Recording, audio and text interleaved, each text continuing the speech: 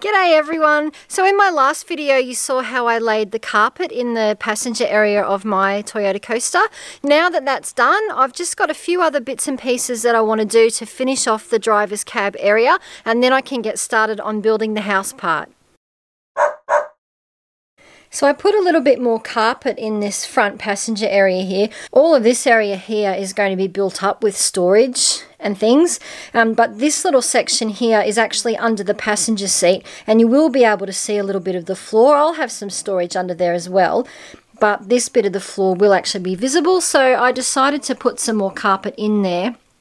And I ended up using the piece that was meant for the top of the engine hatch, because I'm probably going to get someone to make me a proper molded cover that actually not only covers the top of the engine hatch but also comes down the sides, similar to the original one that was there that I had to get rid of. So I wasn't going to be using that piece for that, and it was just the right size to fit in this little section here. So I've put some carpet on this bit of the step here, and then this section here as well. This bit that I've cut out is actually where the leg of the passenger seat goes, and you'll see where when I put the passenger seat back in how that will all fit together.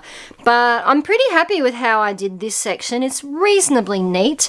You won't actually see any of this here because I have this cover that goes back over all the electrical stuff that will kind of sit in there like that, and then the passenger seat will go on top of all of that. So a lot of it you won't see unless you get down and look really closely. I'm going to probably put a little piece of trim along here just to neaten up that edge, but yeah, I'm pretty happy with that. So the next job that I want to do in this cab area is to put some new lining on the wall here. Now I did keep the original panels that were on there, but as you can see, they're just this kind of Bernie board stuff. There's a lot of, like, this one's pretty badly torn, a lot of water damage from when there was a leak there. So I'll use these as templates.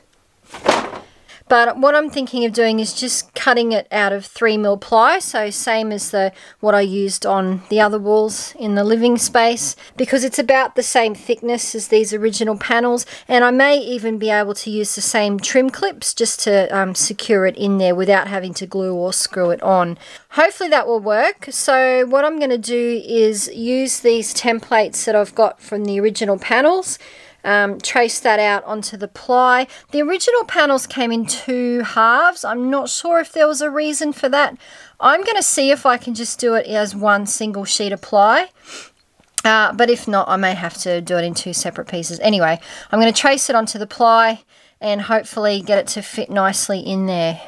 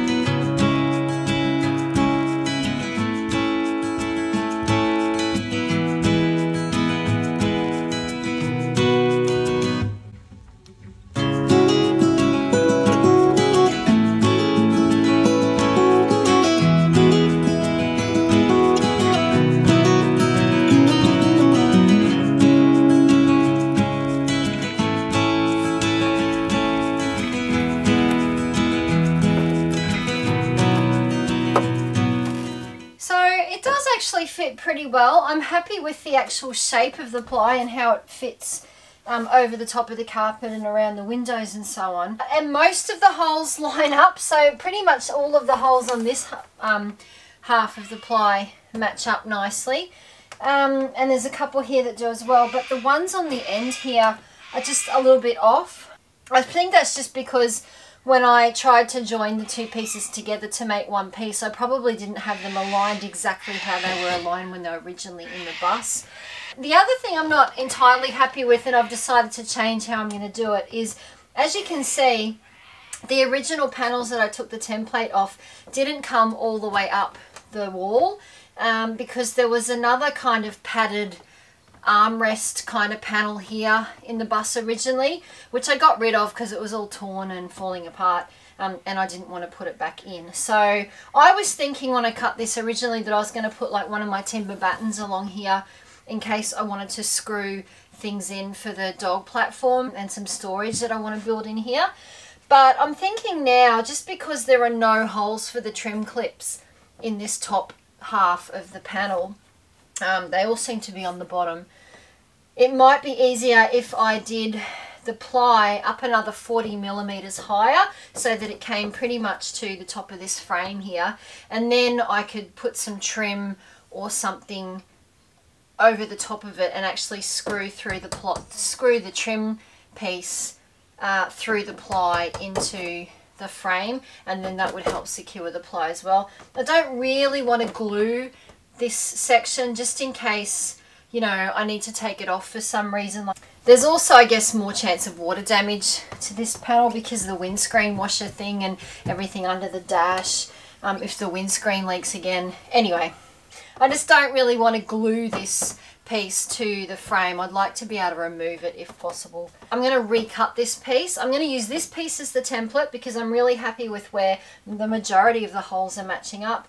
I'm going to make the new piece 40 millimeters higher all the way along, and I'm just going to slightly adjust the position of these holes in the new piece, and hopefully that will fit better. We'll see.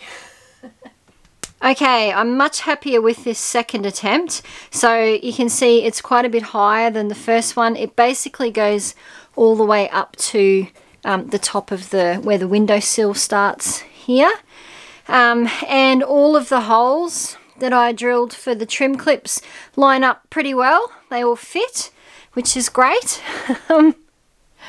So yeah, I'm pretty happy with that. So now I'm going to give it a coat of paint, probably a grey of some sort, to try and blend it in with the rest of the cab area.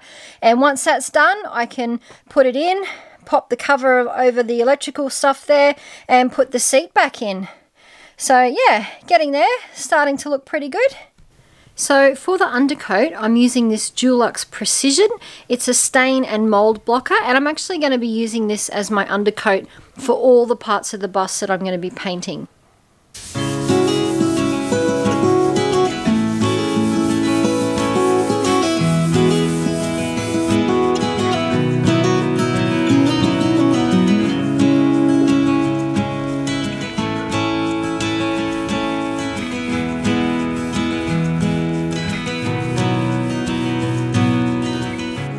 So for the top coat, I've just got a little sample pot here, and this is the colour that it's meant to be. So it's Dulux Grey Cabin, and I chose that colour because it was the closest I could get to the colour of the trim clips that will be attaching it to the wall. So hopefully it'll look alright and match in okay with the rest of that area. We'll find out.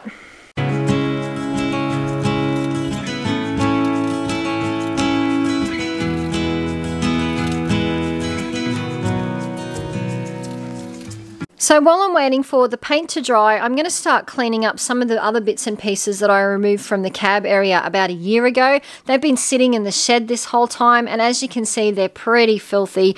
Looks like there might even be some mold starting to grow on them. This is the inside panel of the driver's door, so it's looking pretty manky. It should be a nice grey similar to the piece that's sitting on top of it. This is the cover that goes over the handbrake, and this piece here, I'd forgotten I even had. I think this might actually be a cover that goes over the base of the gear stick. So I'm going to clean that up as well and see if I can fit that back on. So I've also now put the panel back on the inside of the driver's door. You can see how much cleaner it is now compared to how it was, and I basically just used some hot soapy water to clean it. And I've put this piece back on. So if you remember from my last video, I had a lot of problems when I was fitting the carpet in this area, trying to get it to fit over that, until I decided just to eliminate that altogether and put the carpet up around it. So it's lucky that I still had this piece, because now I can just put that back over the top and it just kind of finishes off that gear stick nicely. sits over the top of the edges of my carpet there. So yeah, I'm pretty happy to have found that. I'd forgotten I even had that piece. Now that I've put in new carpet and everything, the dash is looking really old and worn. If I come up closer, you'll see it's got a lot of marks on it, a lot of scratches, especially underneath here. It looks pretty grotty now in comparison to the nice new carpet and the covers there, but I'm not going to worry about it at this stage. Down the track, I may do a full dash renovation and actually pull it all apart again and paint it and get it looking really nice. But, you know, I'm not too worried about that at the moment. I just want to crack on and get the house part of the bus finished. So once my paint has dried, I'll be able to put this ply piece back in the wall here, pop the cover on and the passenger seat, and then this section will be finished. Well, this is what it looks like after the paint has dried. I painted both sides of the ply with 2 coats of the undercoat, and then on this side I've also painted 2 coats of the top coat grey colour. So it's looking pretty good. Let's see what it looks like when I put it back in the bus.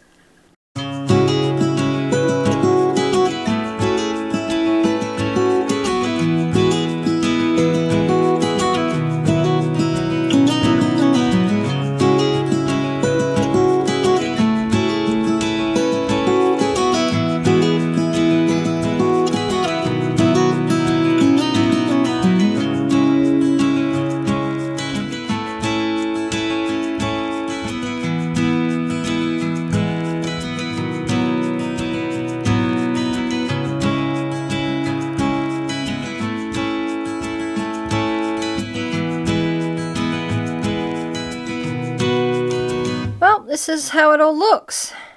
Passenger seats back in, and that's the ply wall there. I ended up just screwing it in directly to the frame with these little screws. I mean, I'm not too concerned that you can see them. I don't think they look too terrible. I can always put a little bit of trim over that one day if I want to, but honestly, I'm not really worried about it. I'm happy with how that looks, and at least it's covered up all the insulation in the wall. Yeah, so I'm still going to get an engine cover made at some stage, and I'm also going to be re-upholstering the seats here because the seat covers that are on are quite dirty and old. So I'll be getting new seat covers for both of those seats at some stage.